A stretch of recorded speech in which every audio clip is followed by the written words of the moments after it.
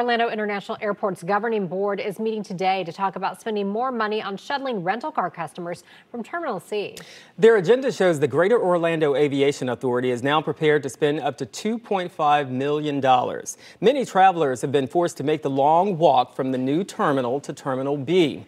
The airport has been paying to ferry customers as crews construct a pedestrian bridge. The agenda also shows the airport is now budgeting more than $400,000 to continue its automated golf cart program for Terminal C to carry people to the gates.